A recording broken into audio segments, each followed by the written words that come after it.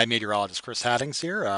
Continuing our countdown of the top 12 weather events across western and central Wyoming for the year 2014, and we're now up to number 8 now, and we picked number 8 to be another snowstorm, this one occurring at the end of February going into the first part of March.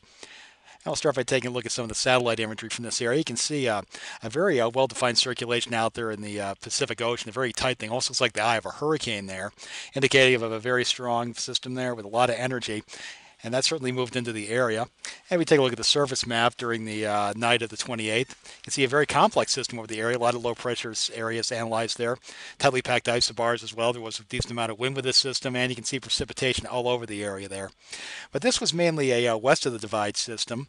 Although east of the divide, we did pick up a little bit of snow. This is a scene from Casper during the early morning hours of the 28th. You can see some snow falling there. Very heavy snowfall tells across the western mountains. Grand Targhee ski resort picking up almost 3 feet of snow over that time. Jackson Hole did really well too, about 28 inches there. Also near Bondurant, a place that gets a lot of snow, 17 inches. 1 to 2 feet across Yellowstone as well. The mountains of Lincoln County picking up 1 to 2 feet.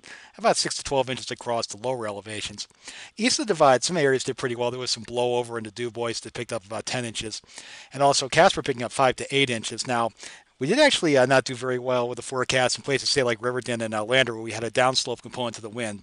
The dynamics didn't quite catch up to there. We only ended up with maybe an inch or two in the Riverton area, and only about 4 or 5 inches in Lander. We were expecting a lot more than that. And once again, that was number 8 in our countdown. We'll be taking a break for the weekend, and we'll resume on Monday with number 7. So stay tuned. If you have any questions, feel free to contact us.